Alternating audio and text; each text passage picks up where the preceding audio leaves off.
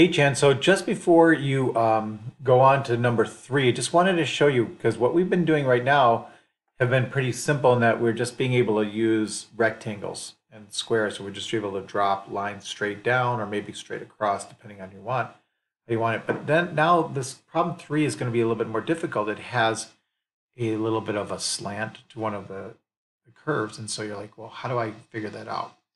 Well, I don't think anybody ever will remember the area under a irregular quadrilateral, I think is the right way to say it, but we all do remember how to do triangles, I hope. So when we get to a problem like this that has a little slant on it, what we need to do is be creative in the way that we want to cut our pieces. And so here you can see if I drop a line right here, that's a pretty easy rectangle.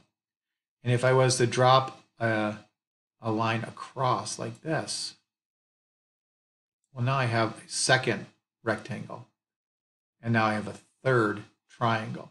So here's my section number one, here's my section number two, and here's my section number three.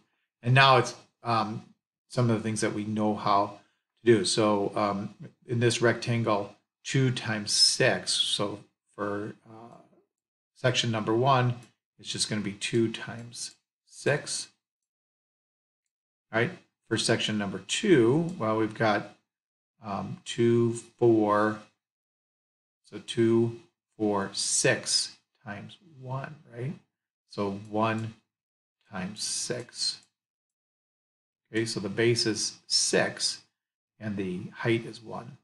And then for the part number 3, this part right here, well, we have a height of 2, and we have a base of 2, 4, 4. But remember, for a triangle, it's 1/2 the base times the height. So we'll take 1/2 of that. So when we do all this together, we get 12. And then here we get 6, so we'll add another 6, so add 6. And the last part right here, 2 times 4 is 8, plus, take half of that, that's 4. And so our answer becomes 14. 14 what? Again, 14 meters, because our stuff is in meters per second. All right, hopefully that's helpful. This is just the example. Remember, that's not the one that you have in front of you. So make sure when you get to problem number 3 on this Go formative that you split that one up, just like we've done here. Right? Find your triangles and find your rectangles and use those.